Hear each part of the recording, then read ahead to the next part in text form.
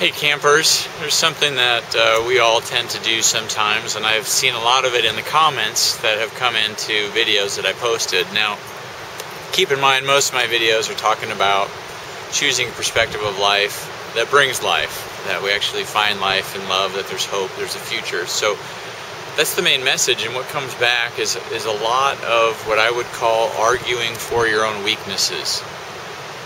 And I do that too. What it looks like is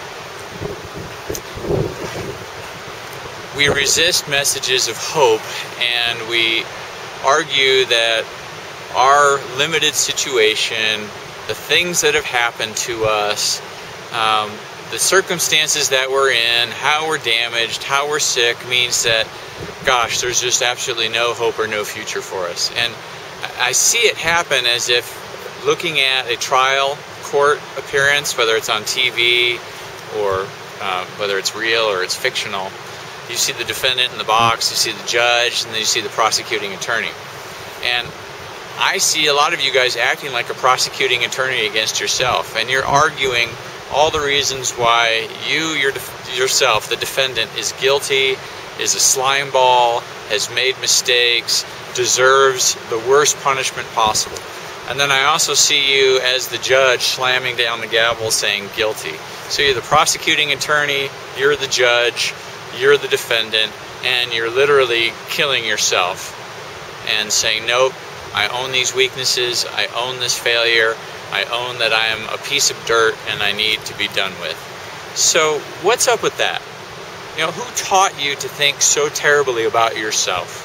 And why would you allow that to happen? Well, here's what I'm proposing to you, is in that courtroom, which by the way is happening inside your head and inside my head, we're constantly talking to ourselves, we're constantly evaluating and making judgments and criticizing. It's what happens. So why not, in that courtroom, be the defending attorney? And why not come up with being a friend to yourself? I mean, you have been beaten up by things that have happened in life. You have taken hits. You have made mistakes and paid the consequences for those mistakes. You may be living under those now. But why not choose to be a friend to yourself? Why not argue for your strengths? Why not defend against those weaknesses? Like, well, you know, the defendant here was doing the very best they knew how with what they had at the situation.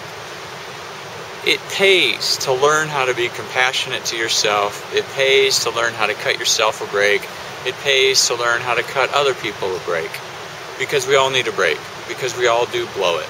And most of the time we aren't intentionally evil trying to cause some pain. We're trying to get our needs met. We're trying to deal with the pain and the confusion that we are wrestling with. So, you know, I say acquit the defendant.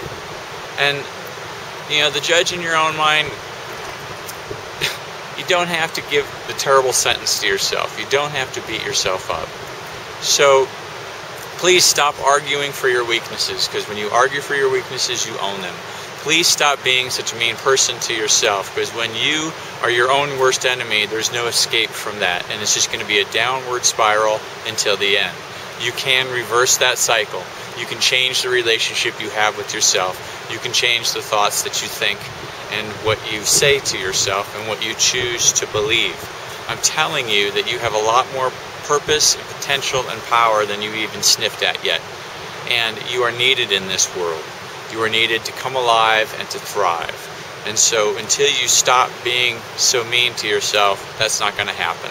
Until you stop grabbing on to a limiting mindset that says it's impossible for you to change, it's impossible for good to come out of your life, you're not going to go anywhere.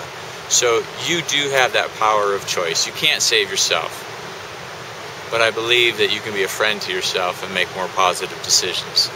And the one who is, the one who does save us all, can then get a clean shot at helping us heal. But you've got a partner in your own healing.